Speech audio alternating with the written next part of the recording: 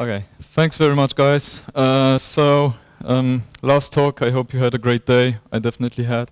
So this talk is called, well, fresh from the oven in multiple meanings. You're gonna see the other meanings, but one of the meanings is the demo that I'll be showing was on a snapshot that I was publishing like a minute ago. So it's really fresh. But that's actually what I want to talk about. So if Akka is this awesome fighter jet from Macros, that's a futuristic series, but that's just Akka. It's awesome, right? But it's even more awesome if the fighter plane suddenly has legs and is a mech. So this is where I kind of visualize these new modules and how they will change Akka itself. So who am I? I'm Konrad. I work at Typesafe. I also organize a bunch of stuff in Krakow, including the GeeCON conference. I hope you heard about it. You're invited in May, of course.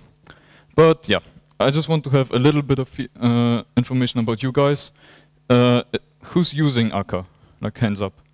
Okay, do we have people who have never seen Akka before? That's perfectly fine, just raise your hand. Okay.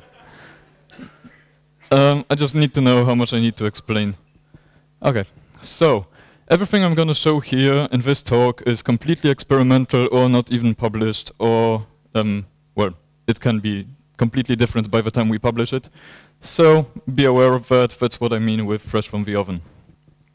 So the agenda is like that. So we're going to talk about Akka, what it is, and what the new unreleased experimental modules bring to the table. And most of it, you'll notice, is types. There's going to be more types everywhere, basically. So let's talk about Akka actors, which, yes, they are untyped. So why are they untyped? I mean, there's a number of reasons, but let's define what an actor is. But just so everybody has the same understanding, an actor is only three things. It can send messages, so it can only communicate using messaging. It can create other actors, and it can change its behavior based on some message it received. Especially the last one is super important, and we'll talk about how it shapes the APIs we expose in Akka. So why is it untyped? Well, truth be told, very much inspired by Erlang. Akka was created by Jonas a few years ago. That's also untyped, right? And in fact, there were multiple attempts of adding types to Erlang to kind of make this more usable, user-friendly. Well, most of them were complete just abandoned. And also, we kind of, in Scala at least, in Java now we have some helpers for that, but we have pattern matching, and it doesn't make it as painful as it maybe should be. So, let's talk about Akka-Typed. It's mostly a module developed by Roland Kuhn, currently tech lead of the Akka project, and this is not the typed actors module, right? Don't confuse those two things. So the old typed actors were never really designed to be kind of the core of Akka. It's just a bridge, so those Java, well, I don't want to put it this way. People who like a nice Java interface wouldn't be too afraid to cross over to Akka land. I mean, you can just expose an interface, and it's a bridge into the actor land, right? It's not a core abstraction. It's more like a helper, if you want to see it this way. So how they work is, by reflection, we look at the signature, and then we can basically spin the message inside and relay the message over. So this is really, really bad in a number of ways. So one of the biggest pain points here is when you do the square now and you expect an int, well, this is a blocking call suddenly, right? Because there's no way you can just get an int immediately because there's communication involved. So what is alright is APIs that would expose a future here, right? So you can, in the future, map over it and then do stuff. But it makes it so easy to do the wrong thing, right? I mean, you just write an API and you expect it to work. You have no idea about actors. So you write what you would expect in Java land, so this guy, and it's just the wrong thing. So we don't want to encourage people to use it. And also all this reflection stuff, etc., it has a huge overhead. It's like 10 times slower because we need to spin stuff during runtime. And you lose the become, right? Do people know what become is in an actor? So become is, if you have your function, it defines your behavior. You can say become another function, and that is your new behavior. you can't really do this because you exposed this interface, and well, that's what you exposed. So after a few failed attempts, including the typed channels projects, which was developed for a while and then just stashed because it wasn't good enough, the current approach that we'll be shipping with Akka 2.4 as an experimental module is Akka-Typed. And let's see how it compares to the current actors. And like I said, most of this work is Roland Kuhn. Okay, so this is a plain old actor. You have a receive method, you extend an actor, and you can do stuff with the message, right? This is how you start them. You have an actor system, and then you can start new actors. And this is how you send a message. Sorry, this should be greet, right? The important thing is, well, the actor is not typed, the actor system is not typed, and you can send any message to the guy, right? This is the pain point that people were having problems with, because it's not really helpful if you have an actor ref, you don't know which protocol it can understand, right? So, in Akka-Typed, first thing, the actor trait, currently at least, is gone. So what we talk about in Akka-Typed is more just behaviors. And that's the part where you see total here. And I'm going to explain these in a slide or two maybe. But generally speaking, this means it's a total function. So my behavior is defined by a total function. So it can understand all parts of this protocol. It's not a case. So now we have behaviors, and they are typed, right? So you can be a behavior of, I don't know, buying a car protocol, something like that. Then you just implement it, and because we know this is the greet protocol, the message will be a subclass of the greet, right? It can be just the greet. Okay, then the behavior is actually the receive. So we kind of extracted the core of what is an actor. Its behavior is the most important thing about an actor, right? So this is now the core concept. So instead of having a receive block, the behavior is the receive block. And now to the groundbreaking changes. So as you might have noticed here, there is no sender. So sender has led to multiple problems for people in production because, as you may or may not know, it's implemented as a variable, as in mutable state, right? So if you close over it in the future, that's one of the biggest, wrongdoings you can do in Akka. You close over the sender, and it's actually the wrong person. You're replying to the wrong person because by the time the future triggers, the sender is different. So this has been a known problem, and we're fixing it in Akka-Typed by just not having the sender. Okay, what does that mean? That means that in the protocols, you will have to include if you want me to reply to you, you need to put in a actor ref where I'm supposed to reply to. May sound scary, it's more explicit, right? First, oh my god, I have to do more work, first one more field in my message. But actually, when you think about it, it also makes things explicit in terms of, is it a protocol that is only intended to be one way? Or is it a protocol that I expect people to reply to me, right? So even by looking at the message, you have now more information how the protocol is working. So I think it's a good thing. Yeah, so like I said, you have a reply to, and first time we see an actor ref over here. Yes, the actor ref is also typed with the protocol it understands. What else is to say about that one? So internally, there's an interesting change that this allows us to do, because when we now in Akka ship a message, what we do is we create an envelope, we put your message in, and we put in the sender, and then we store this envelope and ship it around, right? So we do this transparently for you. Exactly what you could have done here manually. There's an interesting cost associated with that, because, if you have a one-way protocol, we create this envelope even though we don't need to, because you never use this actor ref to reply to the guy. And allocating objects, well, actually, when you talk about high-performance stuff, it costs time. So there's an interesting side effect that this will help a little bit with performance because we can throw out envelope out of the window. Yeah, interesting side effect. Actor ref has a type. That's an interesting one. So, who of you has used the finite state machines DSL? Hands up, please. Okay, so half of a room maybe. So the finite state machines DSL in Akka is something that helps you, well, model state machines, right? What it looks like is at the end of a block, you basically say, am I staying in the same behavior or am I going to be a different behavior by the time I receive the next message, right? So do a transition from a state to another state. What we do in, well, also internally when we develop Akka things, turns out that become is like slapping on a become functionality onto something that should have been a finite state machine from the beginning, because it's so nice to express things explicitly, to just have these different states and transition between them. And we often find that it would be very much better to encourage people to model things as finite state machines, because that encourages thinking in terms of protocols and in what state can I do what. So in Akka-Typed, what we do is we kind of make it explicit, and we force it to all users of the API.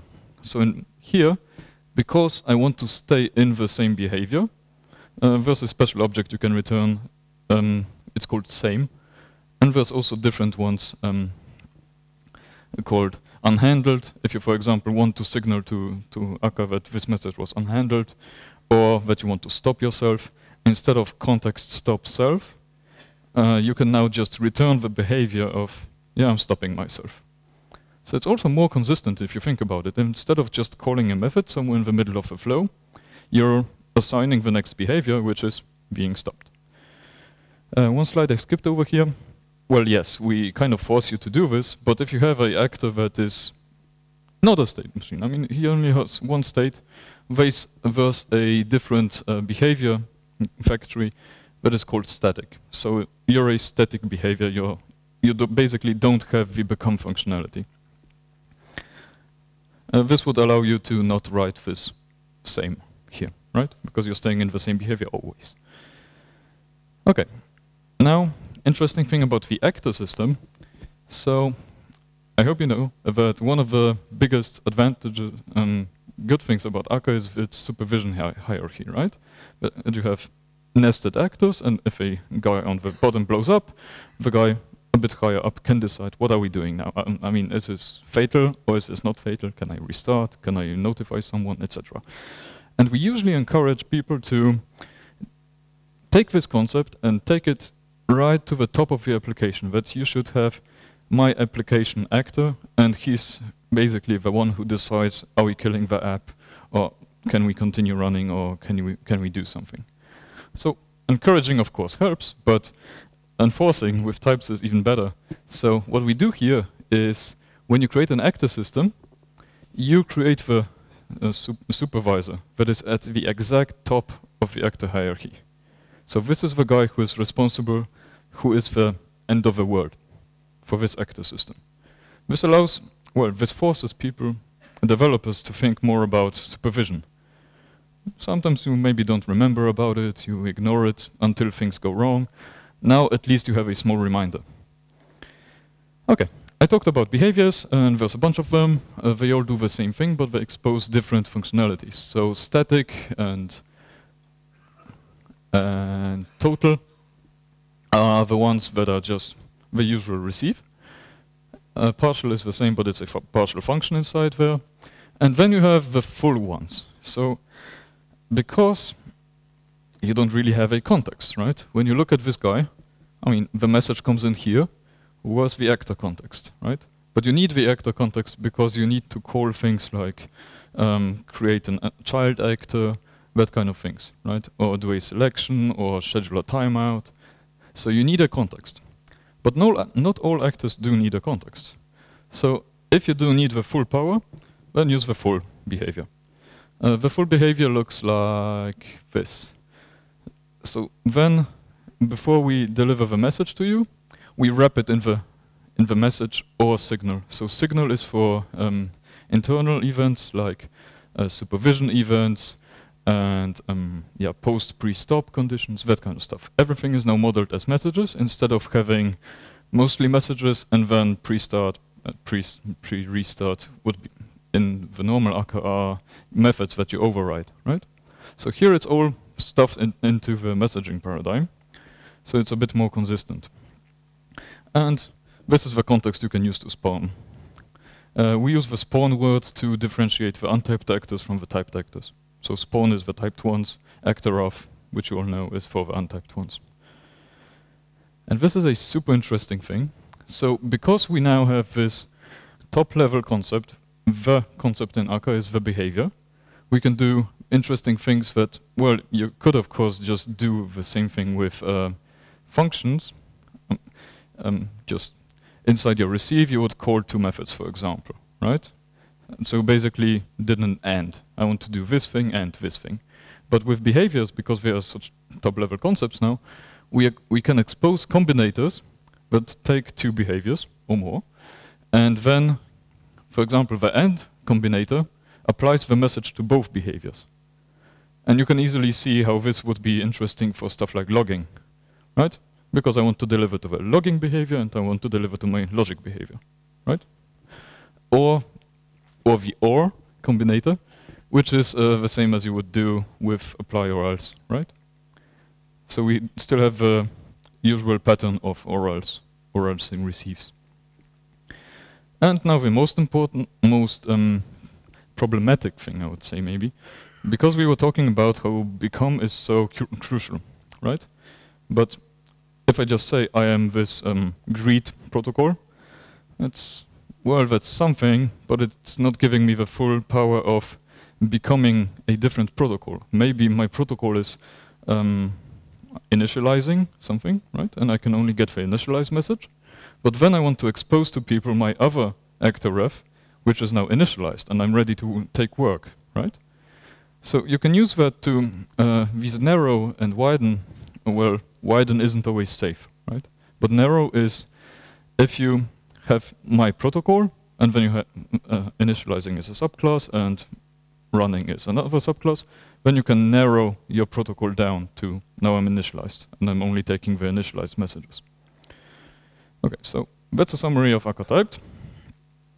If you have any questions, maybe grab me afterwards, because it's getting a bit short on time. So, well, that's my reaction at least. But I hope you like it. And if you guys have any feedback, just shoot any questions during the party or take a look at it. This is merged on the master branch. Of Akka, so you can check it out. It's not released yet. We didn't do a release of the 2.4 version yet, but it's there and you can check it out. Yeah. Okay. Now the other part, and we're right through the middle of the talk, so I think I'm going to make it. So that's Reactive Streams and Akka-Streams. So hands up who has seen Reactive Streams, heard about them? Okay, very trendy recently, right? Okay, so what Reactive Streams are is Reactive Streams are the initiative and the SPI. It's a common set of interfaces that multiple people implement, including the RX guys, the Vertex guys, and us. So there's a web page and you can check out the artifacts and the TCK if you want to write your own implementation. Then you can check it and check out these artifacts, and there's a TCK that verifies that you're actually doing what the spec says you should be doing. So sometimes when some groups publish protocols or specifications, they don't come with a TCK, and then everybody implements it slightly differently, and then they are incompatible. So we try to avoid that by doing a TCK that actually checks the behavior. So these are some of the people who implemented this. Most notably the RX guys, right? Ben Christensen and Victor Klang from our side basically cooperated and thought of creating this API so everybody can collaborate on it. So what is the goals of this project? It's two goals actually. One goal is to be able to cooperate if I have a stream of data that I created in Akka, and well, I have some library that it's using, I don't know, Reactor. I want to be able to connect these two streams together without doing every time I do this I have to write a manual conversion thing, right? So if everybody underneath is using the same protocols and the same types, we can just stick them together. So that's one goal, interoperability between those implementations. And the other goal is back pressure. So what is back pressure? Who knows what the back pressure is? Okay, half the room. So let's quickly go over. So in any kind of system that's queue-based, basically, there's a queue, and if this guy is very slow, but this guy is very fast, you can run into a situation that basically you'll overflow his buffer. What? So what do you do then? Well, there's a few things you can do. One thing is drop the messages, and that's actually what many implementations do. You just drop the messages and then require the publisher to send those again. And this is very scary for application level developers sometimes, because what? I need to think about redelivery? Shouldn't it just deliver magically? Well, turns out no, and turns out many protocols do need this redelivery thing, especially once you hit the network, you need redelivery, no way around it. To be safe, at least. I mean, with UDP you don't care, perhaps. Okay, so what you can do, another way, you can notice that, oh my god, my buffer is almost blowing up. And until you have memory, you can maybe make a bigger buffer. Well, but then at some point you're going to be out of memory, right? So if you claim, but I have unbounded buffers, well, you may have unbounded buffers, but your VM doesn't have unbounded memory, right? So there's always some bound on the queue that you have. So the situation of, oh, but I have a big queue is not really solving the problem. So, as we know, the problem isn't only really apparent when the publisher is faster than the subscriber, right? If the subscriber is faster than the publisher, well, I will have a pretty empty queue, but that's not a problem. I can just keep operating. So we want to have some protocol that is able to switch between these two modes dynamically, because slowing down the publisher involves some communication, and some communication introduces some delays, right? And more work for the subscriber. So the protocol that Reactive Streams define is basically an extension of pull-based protocols. So in pull-based protocols, you would say, give me a message, and the guy gives me a message. And then you say again, give me a message, and the guy gives you a message. So that's what we understand with pull-based protocols here. But in Reactive Streams, what we do is we can say, okay, I'm ready to receive 3 messages. And then you don't need to talk with the guy again unless he depletes your demand. The number here is called demand in our terminology. And he can also accumulate this demand. So if you say demand 3, demand 6, then he has 9, and you don't need to communicate with him again until he depletes the demand. The interesting thing is that because you are kind of controlling the number you're sending over, it can always be safe, because if you have a bounded buffer, I can only hold 10 elements, for example, you can always say safely that I'm ready to receive 10 elements, because you have a buffer ready for 10 elements, and you will not want any more elements than that. So that's a safe way to do this.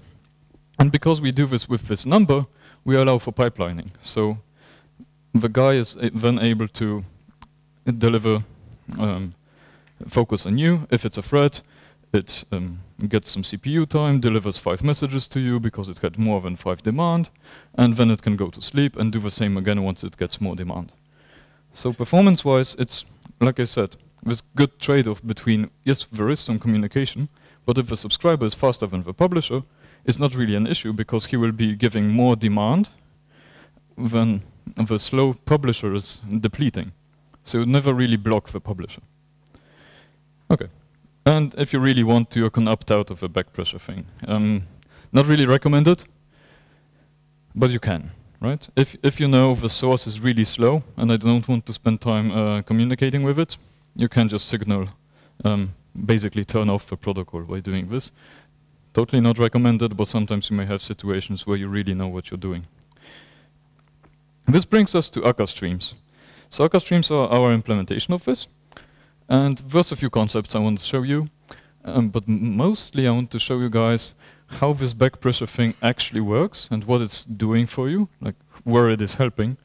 And because if you worked in a system that was completely overloaded, then you get a feel for it. Oh man, maybe I need this.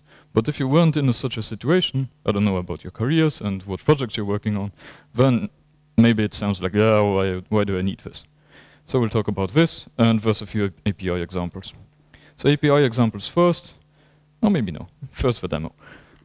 I know I have not much time, but I think we'll make it. So, code-wise, you didn't yet see any of DSL. But basically what we do is we have a actor system, of course, because it's actor-based. And then we have a flow materializer, whereas flow is our stream thing, right? So the flow materializer is someone that takes a flow description, I'm going to show that in a second, and makes it run. It materializes the thing. So here I have a flow that is acting to be slow. Without going into the details, it basically progresses one step at 1 second. Right? So it's acting like a slow computation. Then I stuff this into Akka-HTTP, which is also a new streams-based module. Here on line 42, I basically start the server, and for each connection I'm going to route it through the routing DSL, which you may well recognize from Spray. So Spray is becoming Akka-HTTP with the added functionality of line 37. So if you have a request, the data bytes now are a source, so they are a stream of bytes. And this is really important because you normally, because Spray was fully actor messaging based, so doing any kind of streaming was really awkward because, I mean, you can't fit a 4 gig file in a message, so you have to chunk it up and handle the chunking manually. But with a stream interface, I mean, you just say, yeah, it's a stream of bytes. I don't care how big it is, right? You can just stream it through your system, store it maybe on a local file, or do something else with it, right? So this is the change from Spray to Akka-HTTP, that you can have these stream-based abstractions. And I go via this F flow, which is this slow guy, right? So let's see how this actually works. So the red windows are the slow server, and the green window is exactly the same, but it's not delaying 1 second. It's delaying, yeah, a millisecond. Okay. So, and then I curl a very big file to it. And I want you guys to look at the current speed. It's right here on the right. Okay, so it's 100K, something like that. Oh, and now it dropped to its bytes, right? It's not very fast. So when I do the same with the slow processing of the data, the speed will not drop. It will just continue going at a nice rate.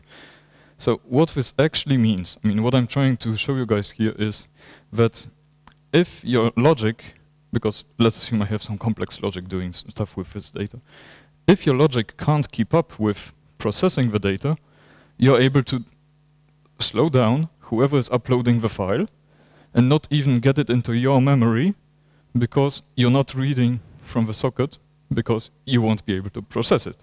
So this is the back pressure, and it's totally built in for you, because Akka-Streams handles the Reactive Streams protocol, and we basically are end-to-end from the TCP socket to user land. This is all back pressured. So you won't end up with a situation where you read a gigs of data, and it's in memory, but you can't really do anything with it. So that kind of situations. But now, a few minutes to look at the API. I know I'm short of on time. So what we have is flows, sources, and sinks. And these are very distinct. So if you know RxJava, in RxJava everything is an observable. We have separated those, and something where you put data in is a sink, something where the data starts flowing from is a source. But they expose the same APIs, right?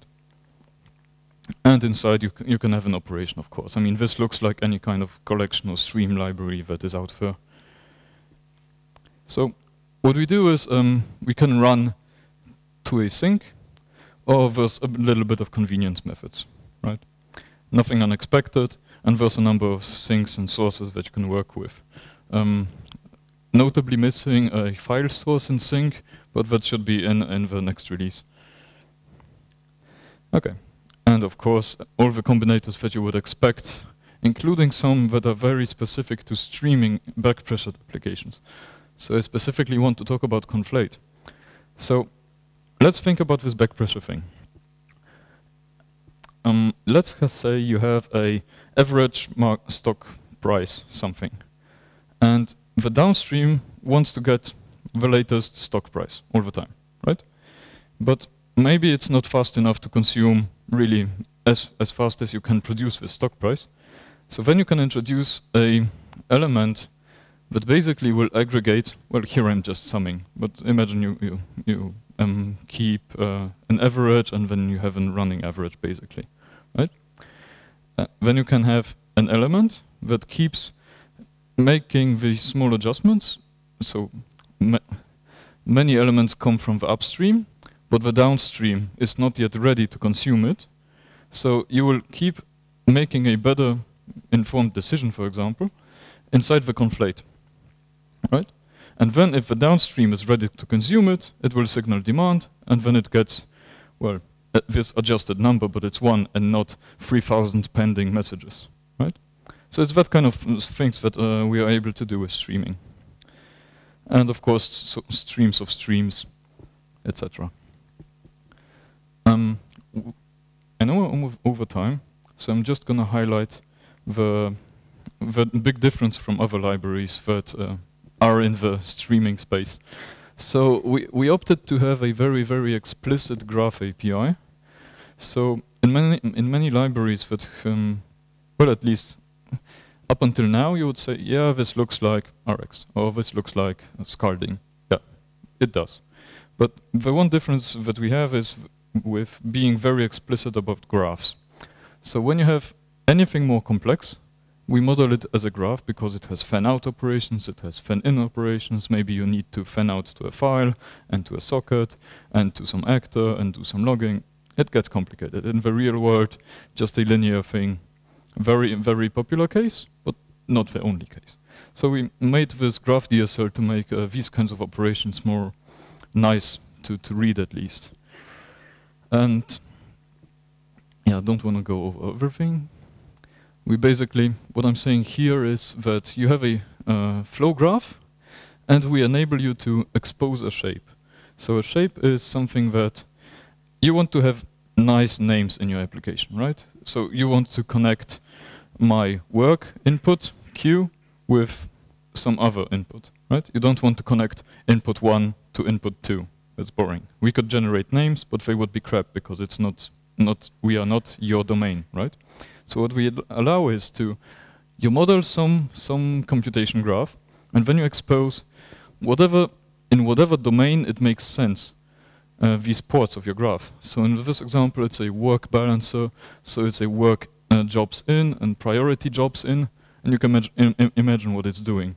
Tries to take jobs from the priority queue first, or from the other queue. And then when you expose it, using it becomes really simple because you just give someone this graph. They don't have to care at all how it's implemented, but just looking by the names of these inputs, they can figure out what it's doing, right? So it's geared towards more complex things than just this linear. It's not boring, but it's simple. Linear things are very simple, and sometimes it's just not enough, we thought. We have an interesting user of this stuff. The biggest, biggest internal, because first clients using this, even though it's pre-experimental, don't use this on production. People are using it and being rather happy. But we really look at our internal use case, which is Akka-HTTP currently. So this is the outgoing connection. So you might think, yeah, it's just bytes going out and bytes going in. This is modeling a TCP connection. But actually, sometimes there's events in the TCP connection that will cancel the flow, right? You shut down the connection, so you don't want to deliver this to the user land because he has no idea what to do with that. We own the socket over here. So if a request such like that comes in, we have here it's a fan-out operation that basically terminates the flow both ways. You shut down the stream. So turns out these graphs are very, very everywhere. Let's put it this way, maybe. Yeah. So, like I said, it's it's an idea bigger than just the Scalar ecosystem, because we're reaching like JDK wide, maybe OpenJDK wide. So it's going to be very interesting to see multiple libraries pop up and maybe provide adapters to databases and different things or services based on these streams. we're interoperable with all these libraries that I mentioned. And yeah, of course, I think our implementation is the best, but everybody will be saying that about their implementation. So yeah, I want to wrap up now. So the future is typed. There's really interesting stuff going to be in the future releases.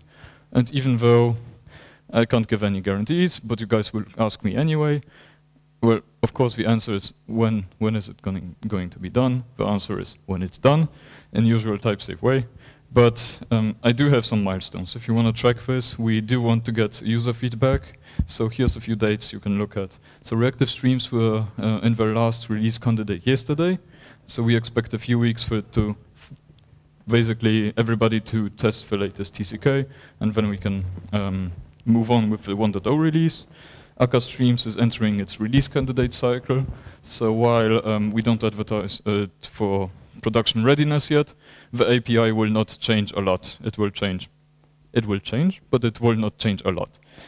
If you've been tracking the recent releases, every 2 weeks would be a completely different API. So those times are gone now. And Akka HTTP, not release candidate yet. It's still in milestone mode, but that's because it's depending on Akka-Streams. And like I said, Akka-Typed is already merged. You can play around with it, but there isn't an actual release yet. So you have to release locally if you want to see it. I don't know if we have time for questions. Maybe just grab me outside or something. One question. We do have one question. Who is brave?